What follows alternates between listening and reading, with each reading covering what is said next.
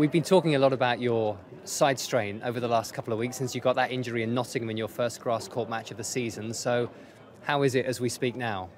Yeah, it's feeling good, and I had a great practice this morning with Raymond.